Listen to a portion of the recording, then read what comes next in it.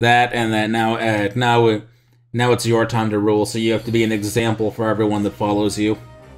I do feel bad with it. We missed that, but to be fair, I'm playing this with like 30% volume, so that way I'm not getting much echo, and so as a result, I'm missing a lot of actual dialogue.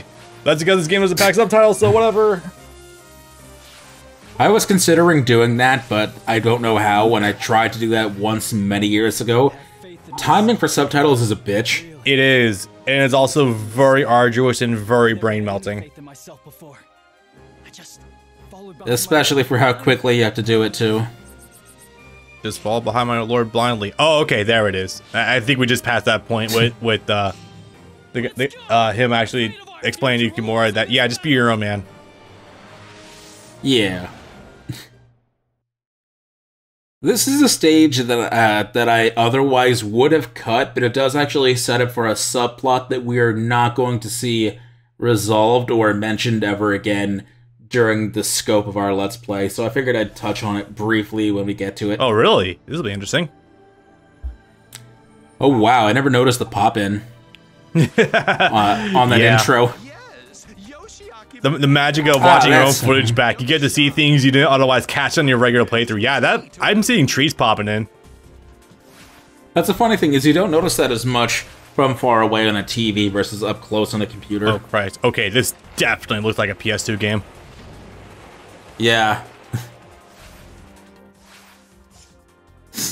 I guess I should mention this. I was having this thought earlier while I was so I mentioned this in Discord. Like, I actually had on my current file for DMC4 Special Edition on the PS4. I actually did get all the way to like last 3 levels with Nero and Dante, and I didn't know that. So I'm like, oh shit, I'm about to just beat this now. And I'm going through the Savior boss fight earlier, and I'm just like, man, this is actually fucking impressive for a PS3 game. Like, they actually rendered all of this level, and you actually have this. The Savior is actually to scale with Dante, and you fight it, and there's no frame drops. I'm just like, motherfucker, M2 Framework is such a strong engine. And I'm once again saddened that, god damn it, they abandoned this. This is so cool and cinematic. And especially very early into the PS3 and 360's life. That game released in 2008. Yeah, 2008 was a great year. We also got Valkyria Chronicles and Metal Gear Solid 4 at the same fucking year. Jesus. Yeah. Yeah. Yeah, I also... I don't know if it says anything or not, but actually, the Sanctum boss fight from the outside is one of my favorites in the series. Oh, you're talking about the first Sanctus boss fight? Yeah, when you're at, the one where you're playing as Nero, yeah. No, the one as Dante, where you're fighting the giant to scale and jumping around all the platforms. Oh, you mean just the Savior boss fight? That's just what it's labeled as. Yeah, that's what I'm talking about. It's very fucking impressive. But also the final boss against Sanctus himself is also fantastic. Yeah. This is a stage that I used to hate a lot back in the days because it was real annoying trying to get the timing right for one of the secrets, and then I realized, oh wait, I don't care, I can just give up. This stage ironically ended up becoming one of the most... This is the stage I ended up doing 4 times. I think I cut most runs of it in this instance. But this ironically ended up becoming one of the more relaxing stages for me to play. I don't know if it's the color scheme of the overall stage or whatnot, but this is a stage I've actually come around to really enjoying. I mean, I can definitely see it with the visuals. I mean, granted, why I said about this being a very PS2 looking level, that's mostly in the grass textures. Like, this is still pretty decent to look at, so... And there's not any major, like, gimmicks that is impairing you in any way, shape, or form, so I can see it, yeah. Oh, there's a gimmick to this stage, that's why there's that... Yeah, the boat defense, obviously, but it's not, I mean, like, directly impeding your path. It doesn't seem to be anything like that. Oh, no, there still is. Your goal in this stage is to... Your boat moves very slowly. First of all, make sure it doesn't die, of course, but primarily, you get to all of the bases before that are still locked. You beat the bases and you open up the dams on the river so that way the boat can keep moving, otherwise it gets stuck. Yeah. And if it gets stuck in places for too long, some of the paths actually close up entirely. You can see the way it's moving that I got it on the fastest path, but if if I was slower early on in the stage, it would actually have to go the whole long way around. Ooh, damn. Looking at the map. Oh yeah, I see. It starts on like the bottom, then it goes on the left side, and that's the fast path as opposed to like the giant like roundabout in the middle of the stage. Yeah, I could see that. Yep. That gate right there to the right, that's one of the secrets that'll let you go to a hidden area much earlier in the stage. And I used to know how to do that, but I couldn't remember during this recording, and I was just like, it doesn't matter, it's no great loss if I miss it. Plus, there's still a way to get over to that area, just not as quickly. Yeah.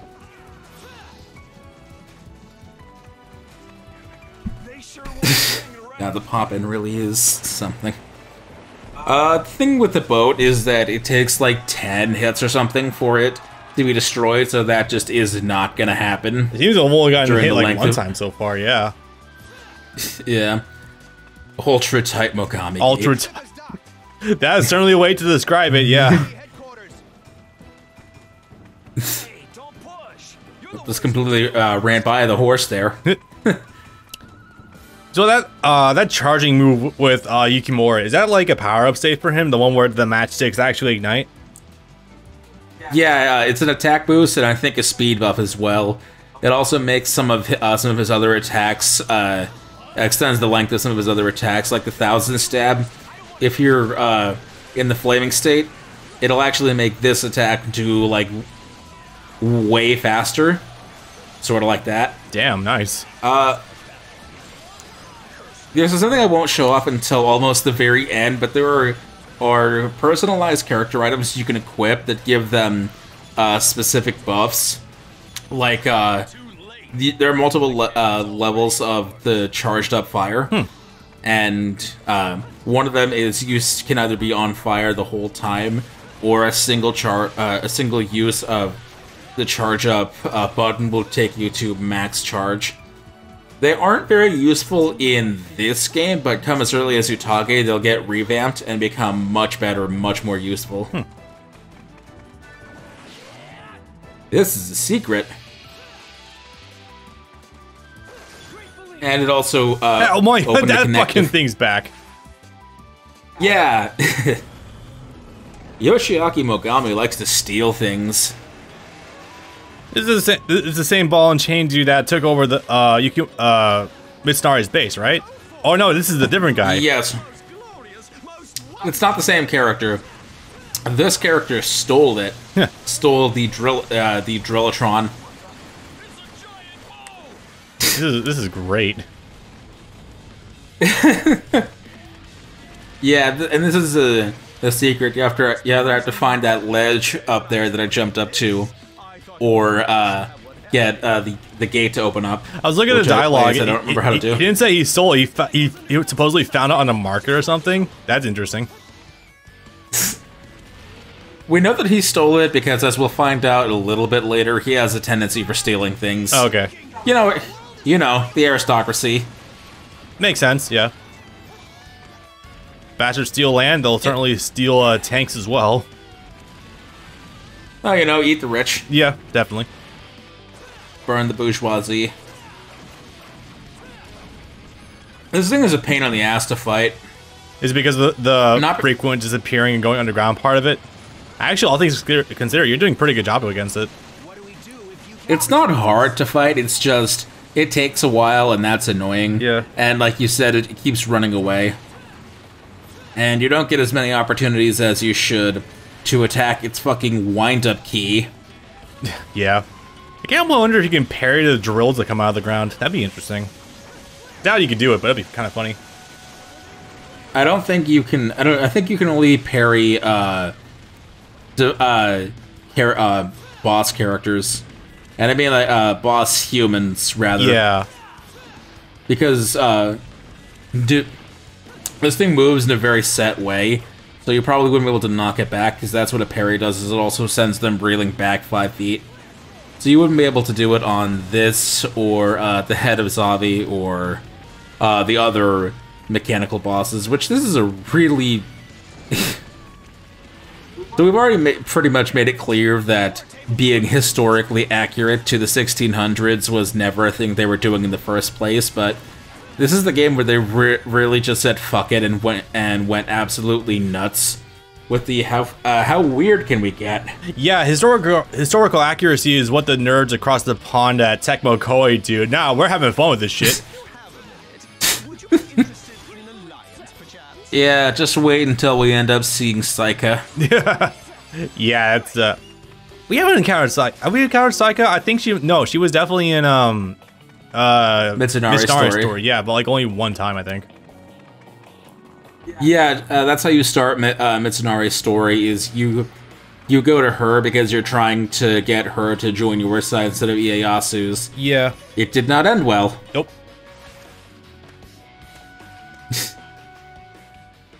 God. This is a character. This is a character I don't expect most people to like. I find him really funny, actually. I think the wording would be funny in an ironic sort of way.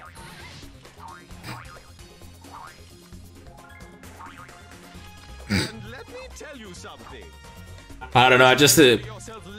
I like when Chris Corey Smith do the funny voice. That's fair. Yeah. It's hard to argue with a rendition of the Joker. Yeah. Also because in another character's story, he will end up calling his rapier a baton. That's wonderful. I also do appreciate his look. I imagine this is probably just like more so of like a parody if like there was actual European in Japan in this time period. Which I mean, yeah, I guess they were getting that idea down pretty well. It brings me back to Soul Calibur. What's his name? Dampier, yeah. The guy. Well, no, there's a character in 6. I think he's a blonde guy. I think he's wearing a glasses or monocle or something. He might also have a rapier. But he talks about how he's going to feed you to his pet. The only other rapier guy I could think of is Raphael, and that's it. Maybe it's not a rapier, but it gives me the same kind of vibe as a guy from Soul Calibur 6. Yeah. But, but also he has a tendency of calling characters who he's not familiar with by the wrong name. And just now, he called Yukimura Yakisoba. Delicious. What a delicious soup. Yup. Here it is. Oh, nope, 1 second. After the victory thing. Yeah, no, this is just a generic outro, I'm pretty sure. There's gonna be a short scene afterwards. But yeah, actually getting to look at it in the light, yeah, his hair looks weird. Yeah, it's definitely like, more so from the sides, but when you look at it bang on and you see the regular texturing on it, it's definitely really fucking odd. That's also the funny detail is that normally you're supposed to lower that bridge to get over to him because, oh, here it is. Please wait, please! This is Matsu. We just freed her. Oh, did we? Oh, okay. My name is Matsu. Inadvertently, yes. And no, this doesn't have anything to do with the fact that she's set as my support character. Yeah, I gathered as much. I didn't know Matsu ever got captured. Huh. They will stop at nothing to see him. That's a thing that you don't figure out the full details of until Utage, where Yoshiaki gets his own story.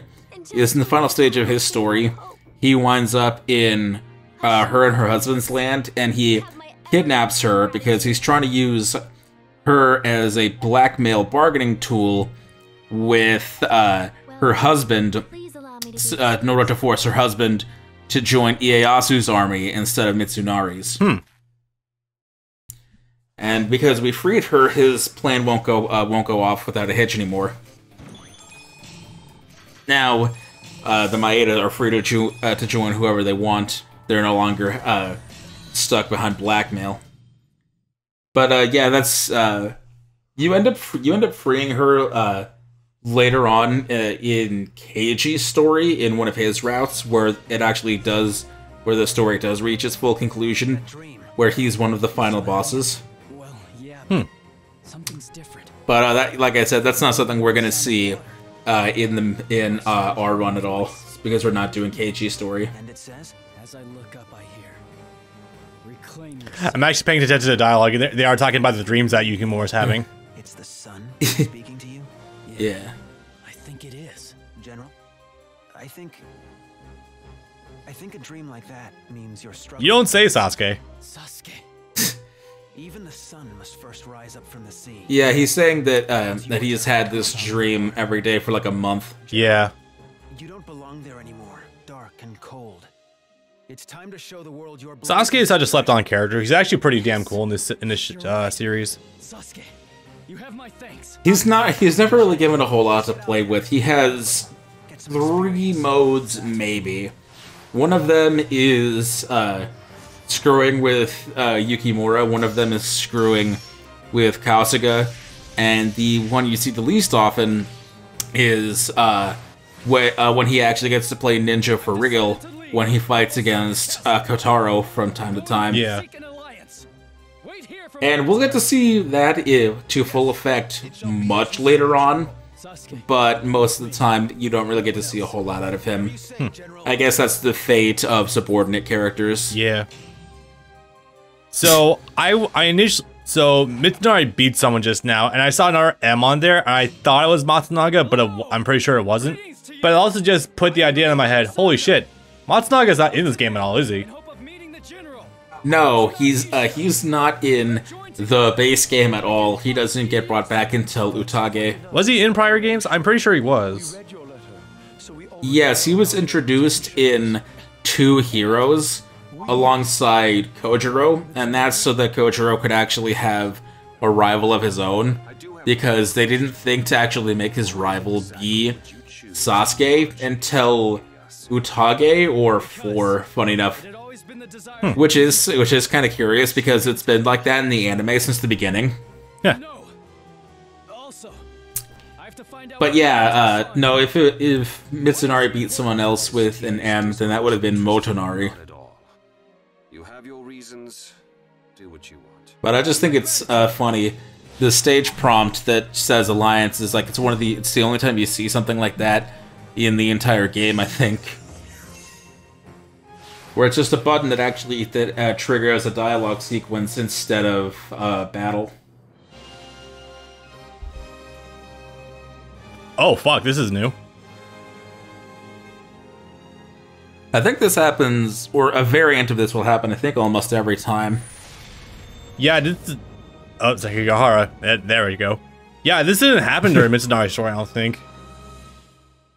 It would have happened during his red route, not his blue, because they don't place nearly as much emphasis, if at all, on Sekigahara during their blue routes, because that's when they're free to just do whatever. For Mitsunari's, his blue finale would have actually been in Osaka, I think. Yeah. And Sekigahara, I think we mentioned this the last time, but Sekigahara is a location that has like 6 different stage variants. I can believe that. Some of which are very good, some of which are very annoying. This can be really depends on how good of a time you have fighting against Tadakatsu. Aftermath, you say? Damn. It's a very, like, non-traditional boss roll level. Everything's already gone to shit. Goddamn. It's neat, but offsetting. My lord. Well, the thing is that to go along with the multiple different versions of the stage, the idea is that it's different stages of the battle itself, different times of day. So, like, this is at dusk. There's another, one of Mitsunari's version is the one that happens, I think, at dawn or in the early morning, because the sky is blue, but, like, not nighttime blue. Yeah. Perhaps that dream will no longer trouble me. And, yeah, now everything's coming to a head. He's finally got his head above water again. Oh, wow, no matchsticks. Right. Huh. The weapons in cutscenes are pre-rendered, but not your costume. I find that very odd. But the matchsticks showed up for his actual ending? Huh. Or no, they show up at like Yeah. his regular ending in the last level. That's kind of weird. In the victory cutscene, yeah. Oh wow, I haven't seen an intro for fucking Honda yet.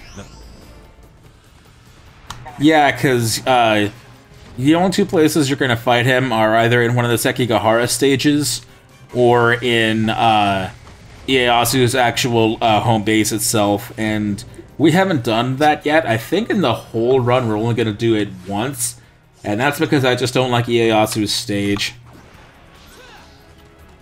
This is a really funny layout for this map, though. It's been a long road leading to this moment. Yeah, it's very disjointed. It looks like some bridges are supposed to be like dropped in like the middle section there, because otherwise they're just completely cut off from each other. Yeah, there's a couple of different ways that this stage can proceed depending on which of the two routes you take at the beginning. And some bosses you can almost ignore if you wanted. Yeah, I think I see it. Like, it looks like you could probably... I mean, Honda's already withdrawn, but I imagine that you can probably just ignore him outright, depending on the path you take. Yeah. Oop. Yeah, this is what I was talking about with the multiple layer levels of charge with the fire effect. If you have the item equipped, a single press of the button will do a full charge instead of having to mash it constantly until it gets to level 3. That's really convenient. But I'll show off how that works in a little more depth later. Oh, okay, good, I avoided that. Are you pretty much gonna lose that if you get caught up in a clash with them? Not necessarily that you'll lose immediately, but it takes. But when you lose them, you lose a. Oh wow! I actually managed to parry his Basara attack on the first hit. Nice. It's not that you lose immediately. It's just that losing a duel takes off a very large chunk of your health, and you have to mash way harder against the super bosses than you do against any of the regular bosses. Right. I guess he would be qualified as a super boss in this instance. Yeah. I don't even know if it's really that so much as... Well, there are suffice to say, there are different classes of bosses. There's light, medium, and heavy, and he's definitely the heaviest heavy bosses. The other ones include Munashige the Chainsaw Man, Kanbei the Ball and Chain Man, and Shimazu the guy with the Buster Sword. Yeah, I guess it also probably helps the fact that it looks like Tadakatsu is never really mandatory to fight, or if he is mandatory, like there's a lot of ways to deal with him outright. Like, God, there's a lot of comparisons to make with like even Mr. X from Resident Evil 2. Yeah, like how during the final stage of Mitsunari's Blue Route, if you were able to get to the bases fast enough, you could activate the cannon that would just destroy him outright. Yeah. You have a couple instances like that. Most of the other times, it's just, do you have enough of a lead on him that you can just run away and finish the stage before he catches up to you? That's how it is in some of these stages, but also primarily in Ieyasu's personal stage. Yeah. Is just being able to run away from him long enough to finish the fight before he catches up to you. I'm digging the definite callouts to Resident Evil 2 and 3 bosses, Mr. X and Nemesis here, because it's kind of the same idea with those bosses, really. You can choose to take them down, but it's super fucking hard, or you can just ignore them outright. The funny thing is, I'm thinking about specifically the Clash, or as they call it here, duel mechanic.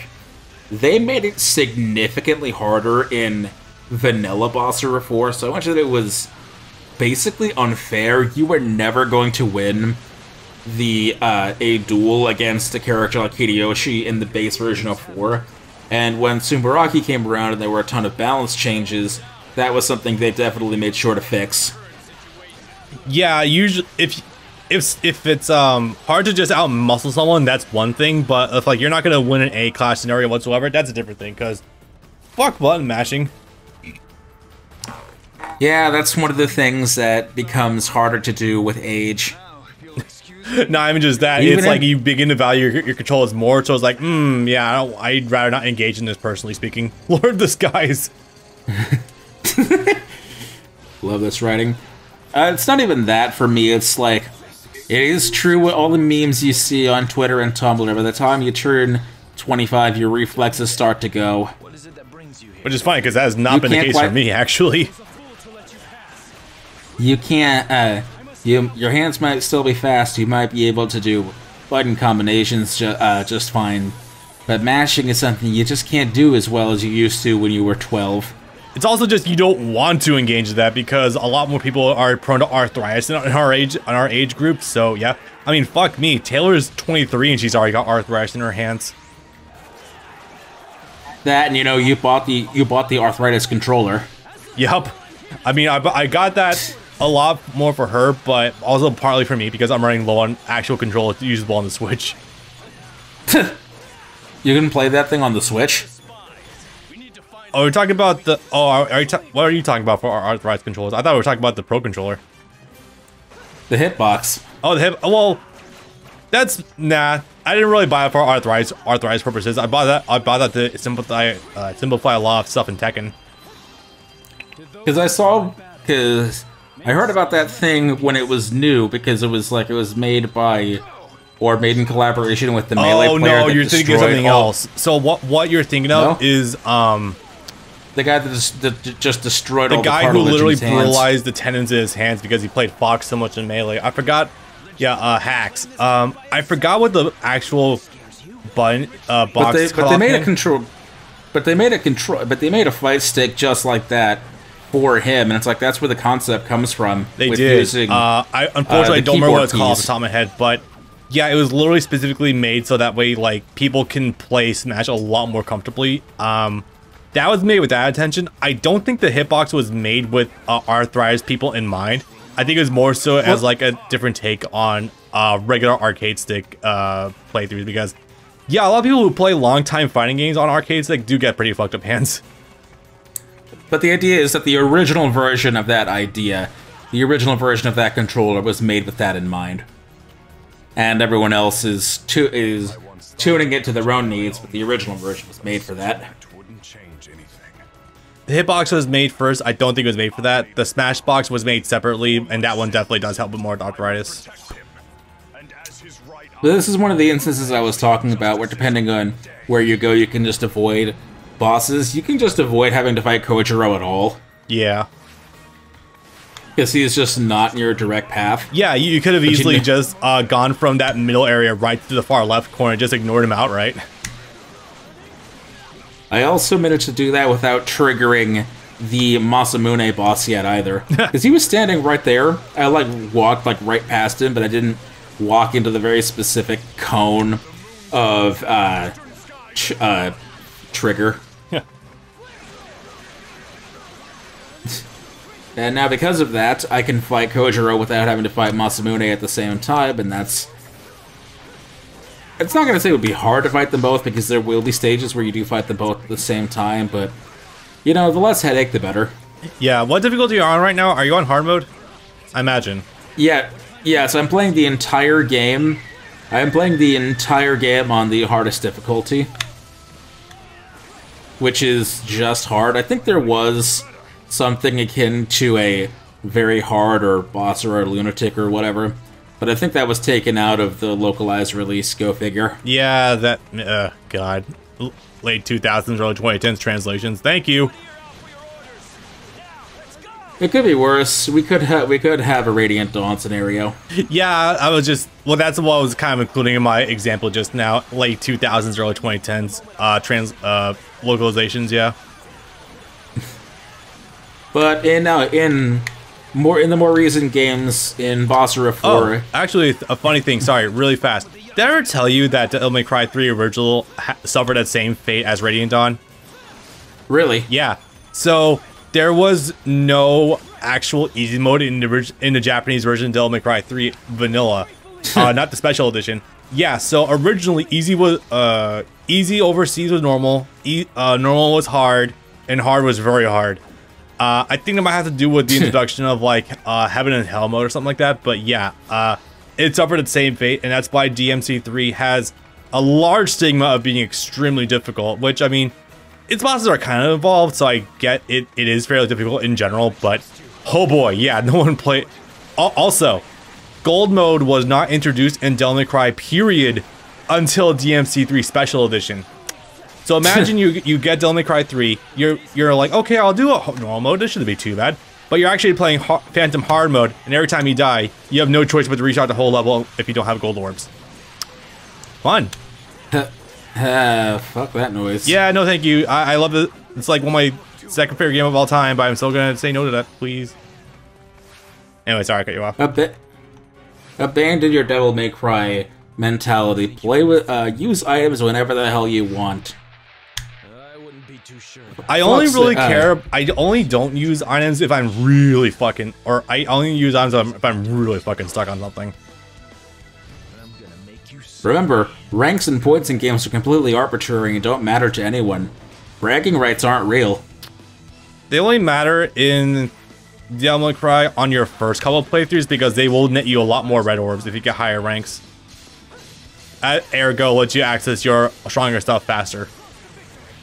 Well, nowadays it doesn't matter because ever since nowadays it doesn't mean Special shit. Edition, ever since 4 Special Edition, you can just buy red orbs. Yeah. I thought it was really funny that people were going insane when DMC5 was announced, and it said that there were going to be, excuse me, one-time microtransactions, and it's like, y'all know they did this before already, right? Y'all do know that they did this for DMC4. This isn't exactly new. I'm still iffy on that, but I think an easier middle ground would just be paying out more red orb support level in general. I think they have stuff like that too. I think they have that way instead of rationing crowd and souls at the end of every level on DMC4, I can just be like, yeah, I can just get a couple new abilities per level, not a big deal. I actually don't find that to be near a big problem in DMC5. I didn't think the microtransactions were necessary at all. I'm usually crawling in red orbs before long. Yeah. But it's like, they're gonna do it anyway. Capcom wants the money, so I don't know why you thought they weren't gonna do that. Yeah, I mean, it's not like every other game. I thought we were all numb to this after Street Fighter Cross Tekken, guys. It's like, y'all haven't been playing games for the last 10 years in general. Besides, as always, if you don't want to use them, just don't look at them. Don't go to the optional menu for the PlayStation Store or the Xbox Store. My only ever gripe about that, and it's a small thing, is just with the super costumes, because they originally, back in the day, getting through Bloody Palace was insane, and being able to get the super costume by beating Bloody Palace was seen as a mark of honor. And then with Special Edition dropping for 4, you could just suddenly buy it, and that did kind of rub me the wrong way a little bit, but I'm like, alright, I get it. So, I mean, with Virgil, he's basically a super costume already, so it's basically a moot point. Because I must respect the will of my lord. Look at it from this perspective. The sales of DLC and microtransactions for 4 might have contributed to the idea that they want to make Devil May Cry 5. Not denying that that's extra revenue. Because you know that's still extra revenue coming in on top of the game. People are buying DLC. You know those are people that are probably going to be there a bit longer with things like costumes or modes or whatnot. Yeah. I know that in your heart there is a desire, something that speaks to you, Yukimura. The time has come to reclaim your soul. This really makes me wonder how the fuck these two ended up on opposite sides of the field to begin with.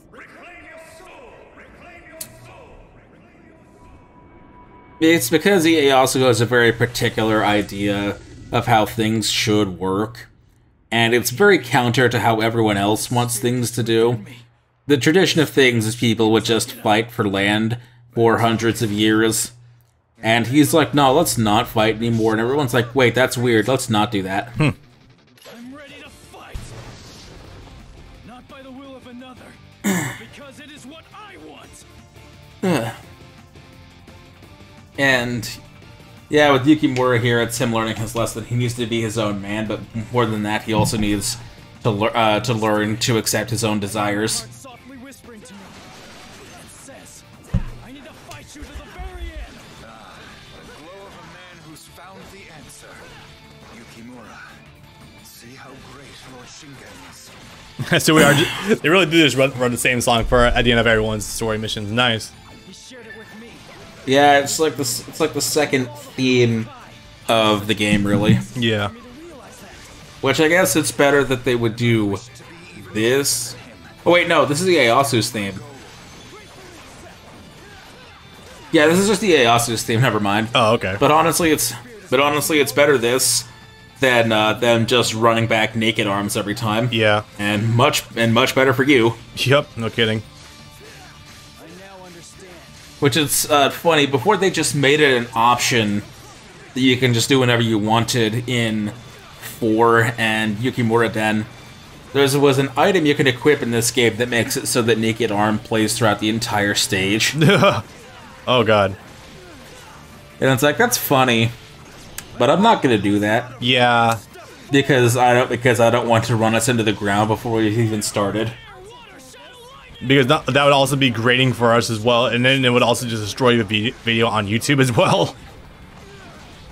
I think a vocal track would probably overshadow all of the actual dialogue.